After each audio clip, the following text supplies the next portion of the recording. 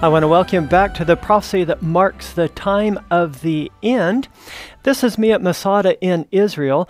Masada was one of the Jews' last strongholds when the Romans came in and they destroyed the city of Jerusalem. Then some of the Jews ran, about 1,000 of them, up to Masada on this tall hill. Now in this video, you're looking down on me, and then we'll kind of pan out here. And so the Jews were safe and secure on this mountain because whenever the Romans would try to scale this mountain, the Jews, they would take big stones or rocks and throw them on top of the Romans.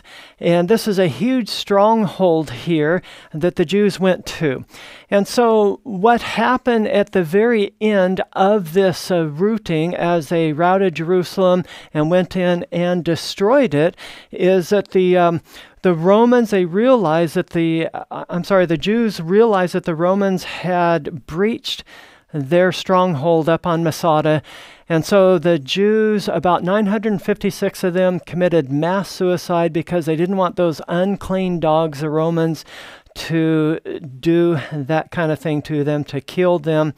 And so today we're going to look at a time prophecy that not only predicts the downfall of the Jews at Masada and Jerusalem, but extends to the time of the end, the very day and month and year of the time of the end. The title of my presentation is The Prophecy That Marks the Time of the End. And let's have a word of prayer as we get together now. Father in heaven, we're thankful for your great love for us.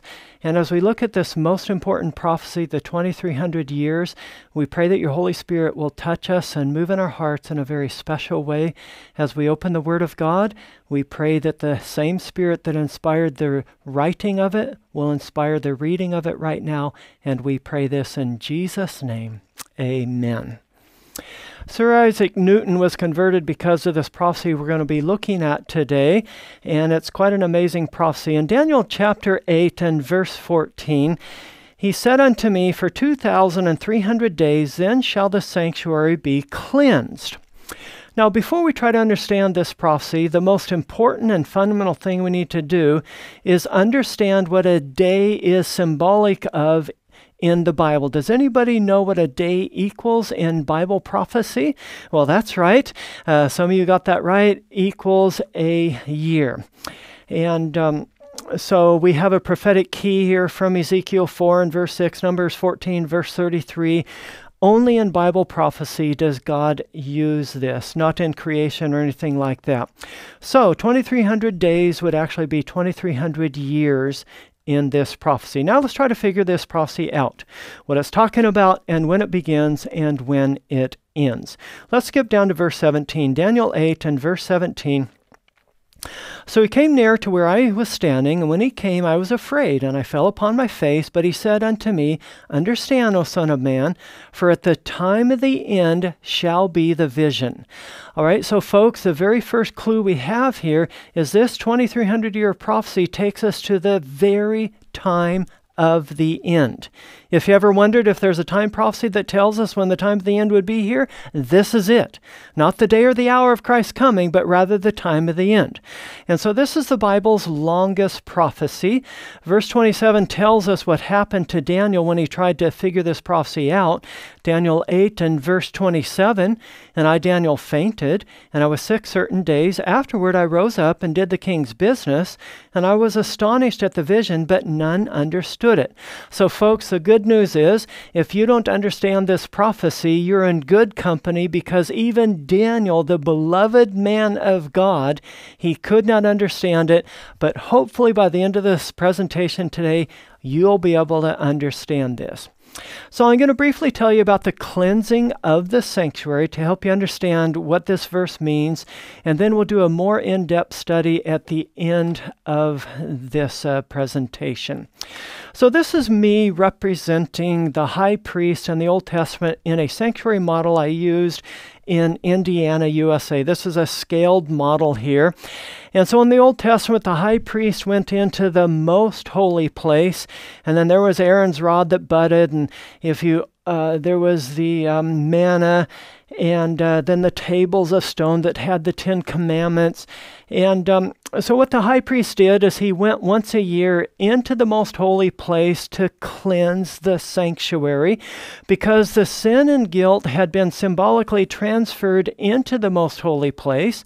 However, we're living in the New Testament now, and since there's no Old Testament sanctuary, we have to ask ourselves, what does this symbolism mean to the New Testament Christian?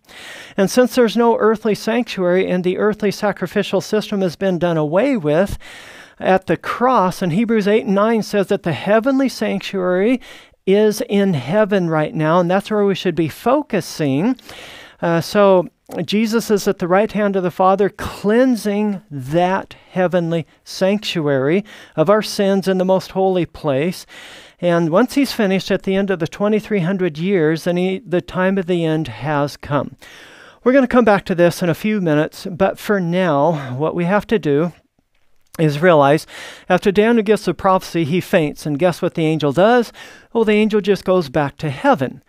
And in the next chapter, after Daniel recovers from his fainting spell, the angel comes back to explain the 2,300-year prophecy. All right, so let's go to Daniel 9 now.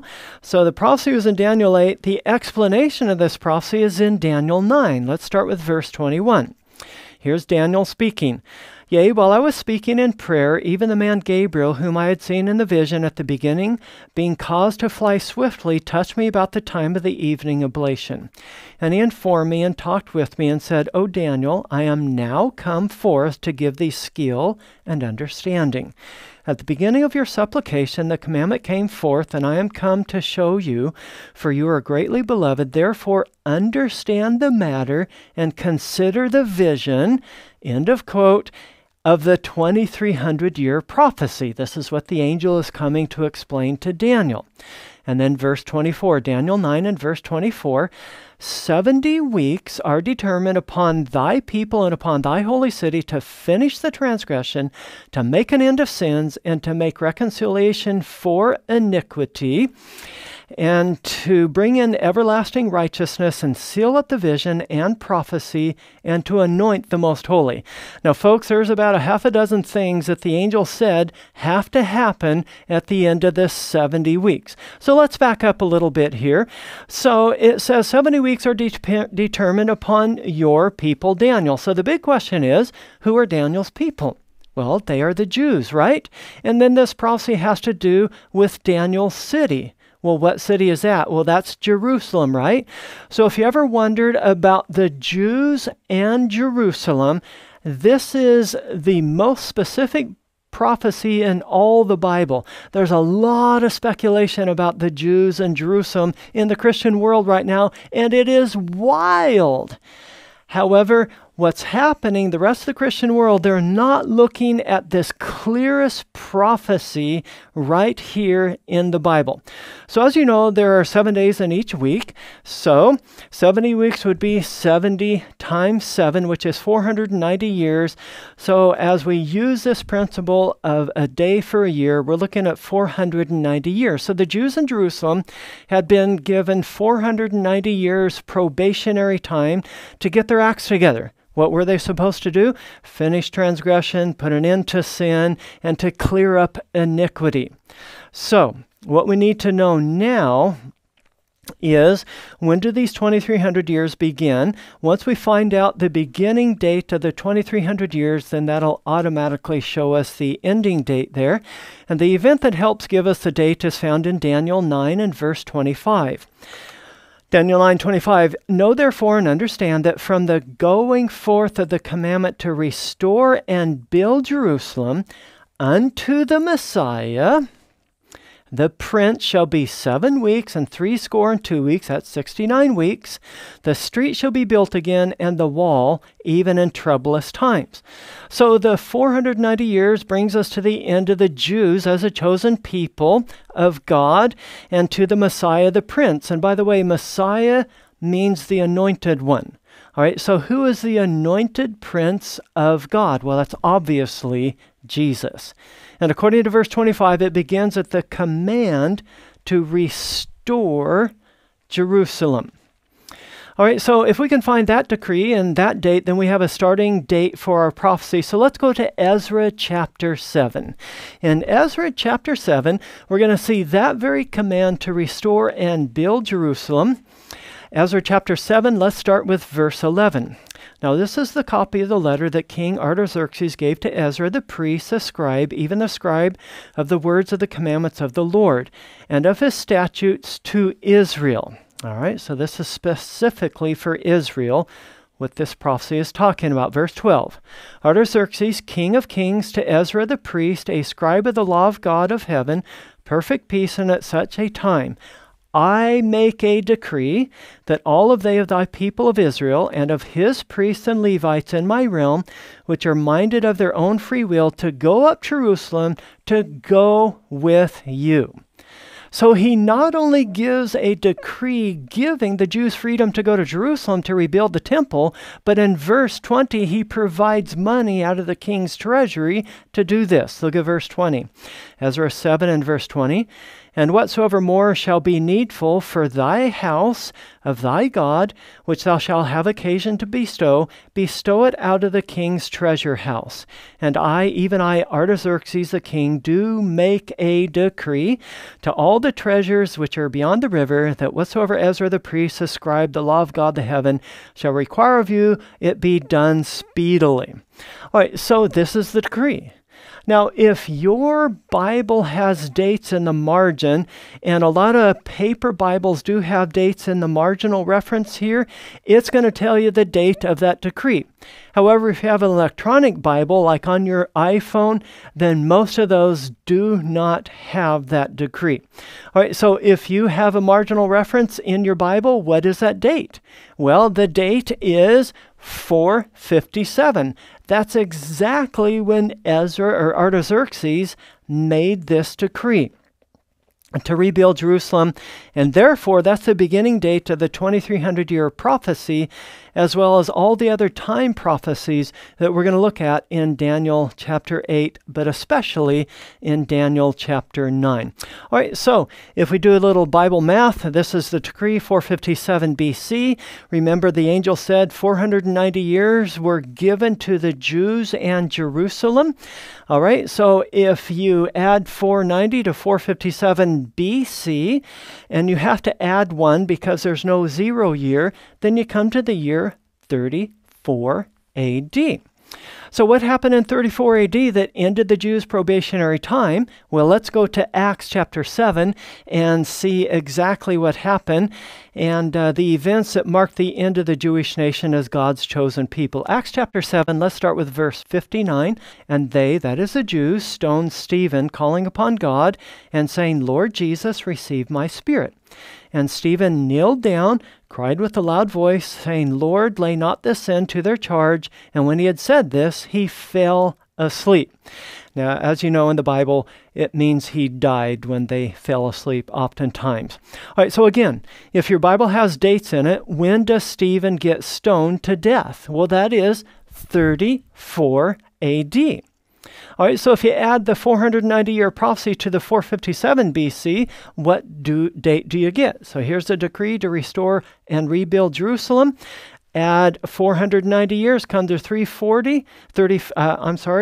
34, and that's when they stoned Stephen. So the Jews not only reject Jesus as Messiah and kill him on the cross, they reject his followers and begin to kill them, and Stephen is the first Christian martyr, and it happens on the year 34 AD, just as this prophecy said it would happen.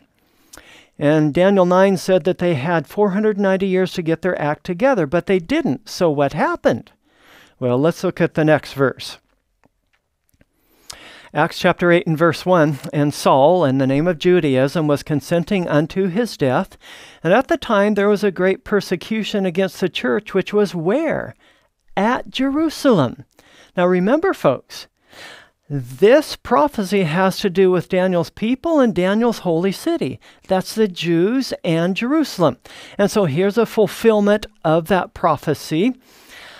And they were all scattered abroad throughout the regions of Judea and Samaria except the apostles. Acts chapter 8 and verse 2. Let's go to verse 2 and onward. And devout men carried Stephen to his burial and made great lamentation over him.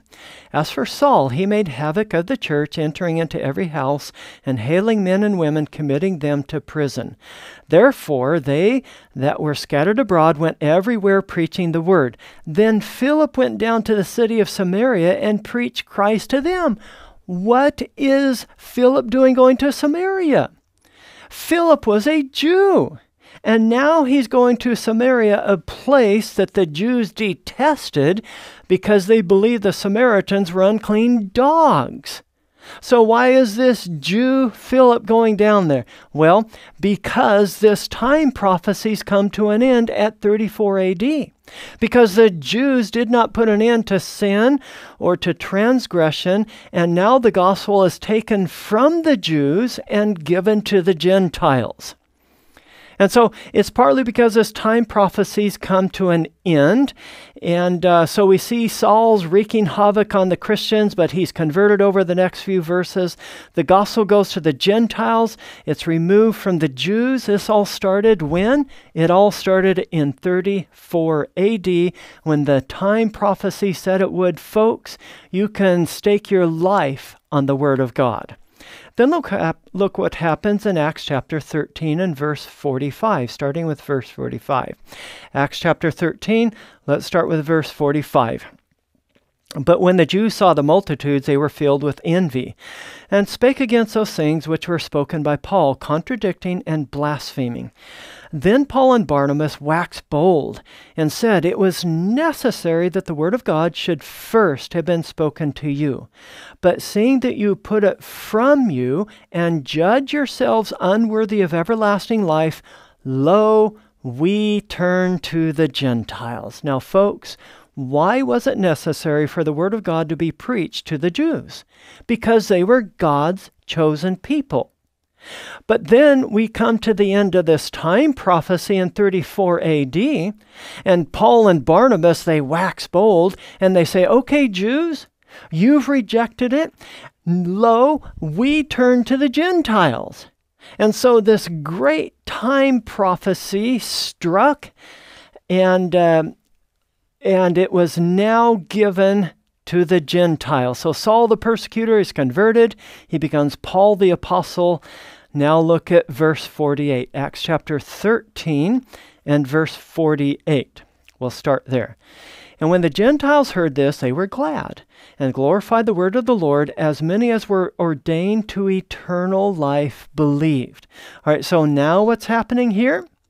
The Gentiles are being converted, and now they're making up God's church. Look at verse 49. And the word of the Lord was published throughout all the region, but the Jews stirred up the devout and honorable women and the chief men of the city, and raised persecution against Paul and Barnabas, and expelled them out of their coast. So right there at 34 AD, the Jews reject God. For the final time, God opens up the gospel to the Gentiles. I love how perfect God is and God's time prophecies are. Folks, you can stake your life on the Word of God and prophecy. What do you say? So in this discussion, we have to ask ourselves, who is spiritual Israel? Now, Jesus prophesied of Israel in Matthew 21 and verse 43. And this is when Jesus is alive. He's on the earth. He's preaching to the apostles, preaching to the Jews who are flocking out to see him. And this is what he says to the Jewish nation. Therefore I say unto you, the kingdom of God shall be taken from you. In other words, taken away from the Jewish nation and given to a nation bringing forth the fruits thereof. Who was that? That was the Gentiles. And how did Jesus know that? Well, he's the Son of God, of course, but it's also because Jesus read this prophecy in Daniel chapter 9. And so in Daniel chapter 9, he knew that this time prophecy was coming to an end. And then look at Galatians 3 and verse 28 and 9. The Apostle Paul says, there is neither Jew nor Greek, there is neither bond nor free, there is neither male nor female, for you're all one in Christ, and if you be Christ, then are you Abraham's seed and heirs according to the promise. Now, folks, this would be a blasphemous statement for Paul to make to the Jews of his day. There's neither Jew or Greek. The Jews thought they were better than the Greeks and the Gentiles and the Philistines and everybody around them. However, Paul said, no, this is no longer the case. What has God done? God has said, no, there's no more distinction between them. And so, how do you become a spiritual Jew? Well, if you are Christ, if you belong to Jesus, if He's your Savior, then who are you? You are Abraham's seed and heirs according to the promise. Folks, you are a spiritual Jew if you've accepted Jesus Christ as your Savior. And so the end of this 490-year prophecy had come, and the Jews were still unrepentant. So God said, enough is enough. Your probationary time is over. I now go to the Gentiles. And so all the promises and commands given to the Jews apply to you and me. So this is me at the Wailing Wall in Jerusalem. So why is there a Wailing Wall at Jerusalem? Well, because their temple's been destroyed like Jesus said it would in Matthew 24 and verse 2 and Matthew 23 verses 37 and 8. And Jesus said unto them, he's talking to the disciples and also to the Jews, and he says, you see not all these things? Verily I say unto you, there shall not be left here one stone upon another that shall not be thrown down. Now Jesus is looking at the temple, the Jewish temple there in Jerusalem. And he makes this astonishing prophecy that not one stone's going to be left on another. And then in Matthew 23 and verse 37 and 8, he says, O Jerusalem, you that kill the prophets and stone them which are sent unto thee, how often would I have gathered thy children together as a hen gathers her chicks? And then he goes on and says, behold, your house is left unto you desolate. And so once again, the salvation message is now taken away from the Jews. They're no longer God's chosen people.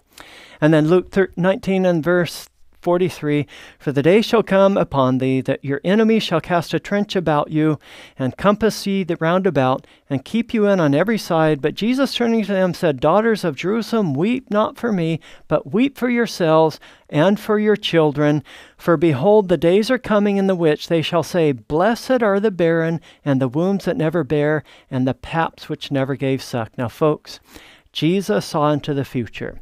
And even though this didn't happen for about another 40 years later, Jesus knew the end of Jerusalem and the end of the temple was there. And that's why there's a Wailing Wall. This is me in the striped shirt over on the right there. And because Jesus knew this prophecy in Daniel chapter 9 was coming to pass. And why did he say, weep not for me, but for yourselves and your children? Well, folks, a terrible thing happened at the destruction of Jerusalem. This very prophecy came to pass.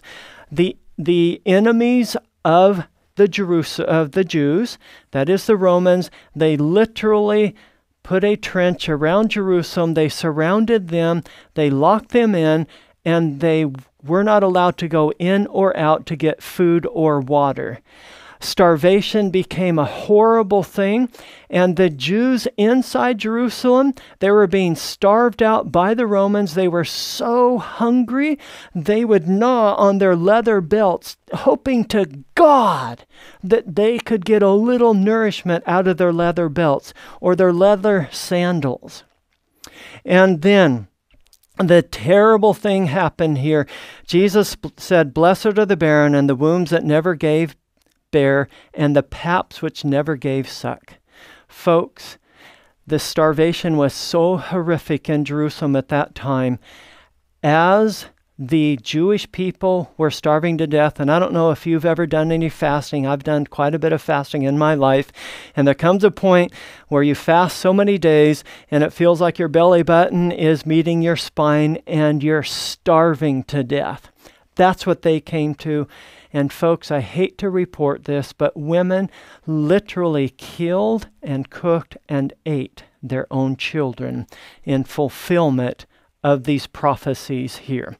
And now instead of the Jews' temple, there's an Islamic mosque on the mount that angers the Jews to no end, because the Jews believe they are still God's chosen people, and they hate the thought that the Muslims have a building, a mosque on the Jewish mount there. This is me in front of the mosque. This is my wife, dressed the part so she doesn't offend.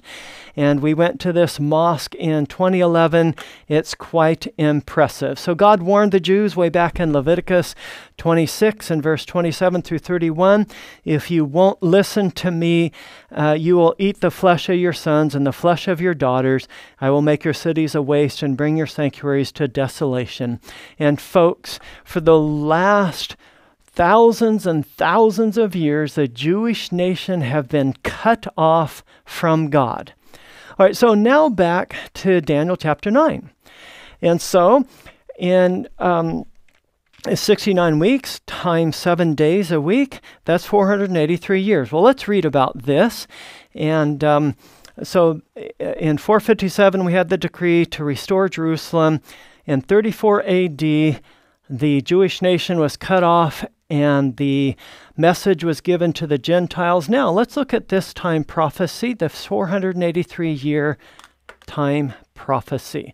So part of the reason that Daniel fainted and couldn't understand this vision in chapter 8 is it was too long, 2,300 years long, so the angel breaks it down. Daniel 9 and verse 25.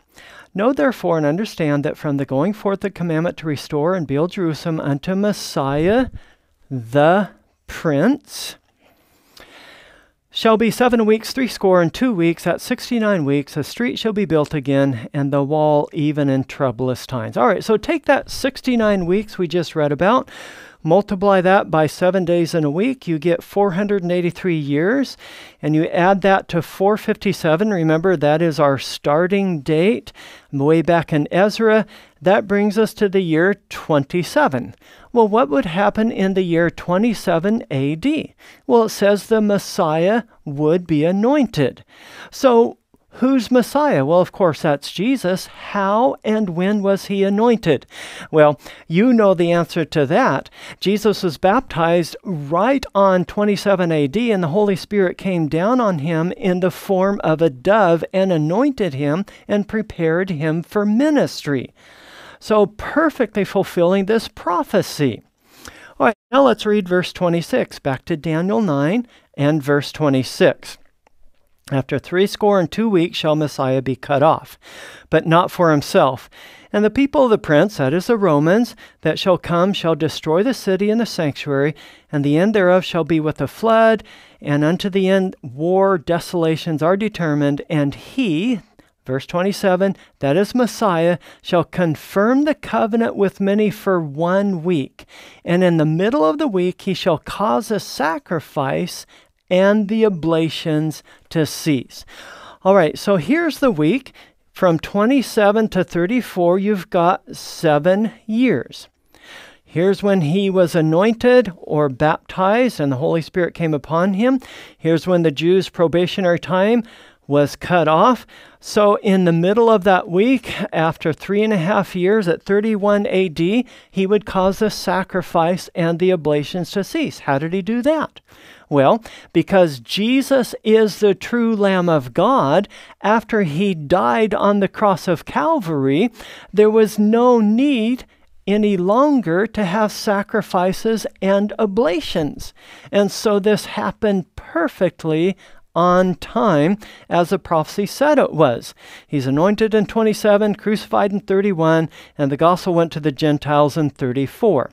Now, let's add 1,810 years to this prophecy, because remember, this is looking at the details of the 70-week prophecy, but it originated with the 2,300-year prophecy. So now that we've gone up to here, let's add the 1,810 years that are left to 34 AD, and that brings us to the year 1844. Interesting. What happened in 1844? I was flying across America a few years ago, and I sat next to a Christian, and he had his computer out, and he had a Bible study going. So I talked to him, and we tried to witness to each other, and we got onto the topic of Daniel chapter 9. And he had it almost perfect on the first part of this prophecy. And I was amazed that we agreed, because we're not of the same denomination. And then I said to him at the end of this study, so what about the rest of the prophecy that takes us to 1844? What happened then? And he got a quizzical look on his face. He said, I don't know. All right, so what about it, folks? Some Christians understand the first part of this prophecy, but not the last part. So let's try to understand that. According to this prophecy, the cleansing of the sanctuary and the time of the end began in 1844. And you say, well, what does that mean? Well, let's go to Hebrews chapter 8. Hebrews chapter 8. Remember, in the Old Testament sanctuary, they cleanse the earthly sanctuary once a year on the Day of Atonement, also known as the Day of Judgment. But since the New Testament sanctuary is in heaven right now, and the earthly one has been destroyed, then we have to go to the heavenly sanctuary to see what's happening right now in connection to the cleansing of the sanctuary. All right, let's go to Hebrews 8, and we're going to get a better understanding of what that means and what began in 1844. Hebrews 8 and verse 1, we'll start with that verse. Now of the things which we have spoken, this is the sum. We have such an high priest who is set on the right hand of the throne of majesty in the heavens. Now I want you to notice, the earthly high priest was set in the earthly sanctuary. The New Testament high priest, which is Jesus, is where? According to verse 1, he's in the heavenly sanctuary. Verse 2, a minister of the sanctuary and of the true tabernacle, which the Lord pitched and not man. So according to this, Jesus is in the heavenly sanctuary right now, since the earthly one's been destroyed. All right, so there was two sanctuaries in the Bible, the earthly one and the heavenly one that verse 2 talks about. Now, Nerid and I, we were literal shepherds near Auckland, and I had a young couple in my church that helped me make this video, and so they're helping me feed these lambs here. So if you lived in the Old Testament times, you would take a lamb. Now, these are triplets we had. We had to bottle feed them because shepherds, and that if you have triplets, and oftentimes the runt of the flock, the runts, they don't get enough food, so you have to supplement feed them. So that's what we're doing here. So we had some beautiful speckled lambs here. And so they're cute, they're innocent, and they run around and they jump in the air and they squiggle their body, these lambs do. And I so enjoyed being a shepherd. But if you lived in the Old Testament, what you would have to do every time you sinned and every day of the week, you would take one of these beautiful, innocent, cute lambs, and you would take it to the sanctuary, earthly sanctuary. And you would lay your hands on it and confess your sins over it, and then you would take the knife and slit its throat and watch the blood pour out of that innocent, beautiful, funny lamb. Every day you had to do that. And of course, all of this represented Jesus according to John 1 and verse 29. And so instead of the earthly sanctuary, we're now in the heavenly sanctuary. And instead of presenting the earthly lamb for our sins, we're presenting the heavenly lamb, Jesus Christ. Now let's see what Paul has to say about this in Hebrews chapter 9. And you can watch a video of me in this scaled model of the sanctuary while we're reading if you would like. Hebrews chapter 9, let's start with verse 1. Then verily the first covenant, or the old covenant or Old Testament, had also ordinances of divine service, a worldly sanctuary, or a sanctuary on earth. Verse 2, for there was a tabernacle made, the first wherein was a candlestick, the table of showbread, which is called the sanctuary. After the second veil, the tabernacle, which is called the holiest of all, which had the golden censer, the ark of the covenant laid round about with gold, wherein was a golden pot that had manna, Aaron's rod that budded, and the tables of the covenant. Hebrews 9 and verse 5, over it were the cherubims of glory shadowing the mercy seat, of which we cannot now speak particularly. Now when these things were thus ordained, the priest went always into the first tabernacle, accomplishing the service of God. Now pay attention, because verse 7 is the cleansing of the sanctuary from Daniel 8 that we started this 2300-year prophecy on. Verse 7, Hebrews 9. But into the second veil went the high priest alone once every year, not without blood, which he offered for himself and for the errors of the people. All right, so this is a reference to the cleansing of the sanctuary, or the day of judgment, or the day of atonement. Now on the Day of Atonement, he sprinkled the blood over the Ark of the Covenant that contained the 10 Commandment law that they had broken. And if there was sin in the camp, then the high priest would be slain instantly. So if you heard this video, you would hear the bells and pomegranates on my skirt tinkling. So every time the high priest was doing his ministration, then the pomegranates would tinkle the bells, so they knew that he was alive. However, if there was sin in the camp, then they wouldn't hear those bells anymore, and Jewish tradition tells us that they tied a rope to his ankle, so if he was slain by the glory of God, they couldn't go retrieve him because they would be slain as well. So they could pull him out with this rope. So this cleansing of the sanctuary that's symbolized in the Old Testament is symbolic of what's happening right now, not on the earthly sanctuary, but in the heavenly sanctuary. And when did it begin? It began in 1844. As a matter of fact, look at Revelation 14. We're going to start with verse 6. Revelation 14 and verse 6. I saw another angel fly in the middle of heaven, having the everlasting gospel to preach to them that dwell on the earth, and to every nation, kindred, tongue, and people, saying with a loud voice, fear God and give glory to him, for the hour of his judgment is come. And worship him that made heaven and earth and the sea and the fountains of waters. And so the Day of Atonement was called the judgment hour. And so God is telling us the judgment hour has come, and we've been living in the Day of Atonement since 1844 in preparation for the final phase of the judgment. In other words, we are living on the brink of eternity, folks. The end of the world is just upon us. How many years did Noah's day get from the time Noah announced judgment, from the day that Noah announced the end of the world until the final phase of judgment, that is, the punishment of the wicked, happened? They got 120 years. Folks, we have been given more probationary time. So since 1844, the same announcement that Noah had, we have had. That is, the hour of his judgment has come.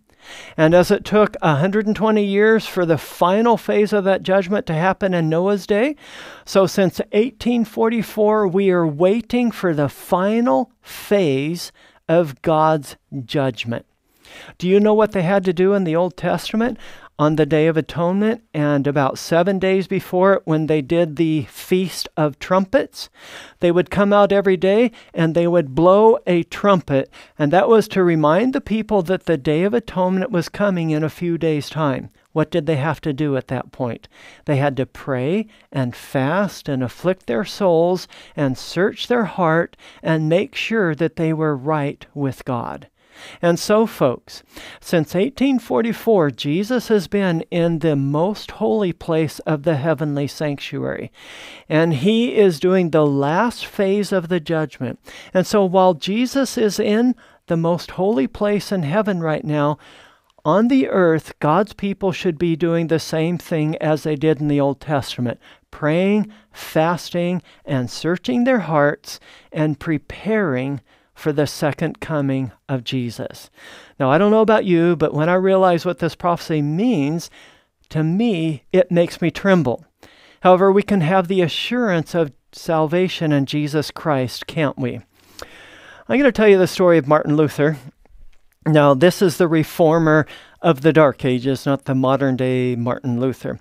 Anyway, some of you know Martin Luther was a priest of the Catholic Church, a very godly man. And as a Catholic priest, he was trying to please God and trying to follow God. And then he began to see some problems within the Catholic Church, and he began to call for some reformations. And he became known as the first Protestant. He was protesting some of the abuses coming out of the Catholic Church. And so he left the church, and one day, as he's praying to God and he's fasting and he's just trying to get close to God, he had a dream that night, and in his dream, the devil came to Martin Luther. And the devil had a long list of sins. And he said to Martin Luther, and he started reading out the sins, and they were detailed sins of Martin Luther himself. And he recognized them. And so Satan said to Martin Luther, "Did you commit this sin?" And all he could do is hang his head in shame and say, "Yes." And then the devil read the next sin in detail. And the devil said to Martin Luther, "Did you commit this sin?" Again, in shame and anguish. Martin Luther just hung his head and said, "Yes." And then the devil dropped the roll, and the roll rolled across the floor for 3 meters. That's how many sins, and in detail, that Satan had on Martin Luther. And so Martin Luther was hugely discouraged and ready to give up. And then Martin Luther looked up and he saw that the devil had his hand over something that was written on those sins. And so Martin Luther said, "Devil, remove your hand." And the devil said, "Ignore that. You're a sinner. You're going to hell. You're lost." And Martin Luther said, "In the name of Jesus Christ, remove your hand." Well, folks, in the name of Jesus, the devils tremble and they have to obey. And so the devil removed his hand. And what was behind his hand there? Well, 1 John chapter 1 and verse 7 says, "The blood of Jesus Christ, his Son, cleanses us from all sin." And so Martin Luther realized this long list of sins in great detail had been blotted out by the blood of Jesus Christ. And so you can be sure when the final phase of the judgment expires, when the sealing happens, and you are sealed and you can be sealed righteous. And you don't have to be sealed unrighteous. You can trust the blood of Jesus Christ. You can be secure in Jesus. But you must be decisive about obeying him. And so if it's your desire to follow Jesus Christ all the way, won't you just in the privacy of your own home, or for those who are in the audience today, won't you make a commitment right now and say, "Jesus, I want to serve you, and I want to invite you into my heart and to take me in to the very last days of Earth's history so we can go to heaven together and live the rest of eternity." If that is your desire, won't you pray with me? Father in heaven, we're thankful for Jesus. And as we look at this powerful 2,300-year prophecy, how it brings us to the time of the end, help us not to fear, but help us to trust in Jesus and trust his blood, just like Martin Luther had to. And we pray this in Jesus' name. Amen.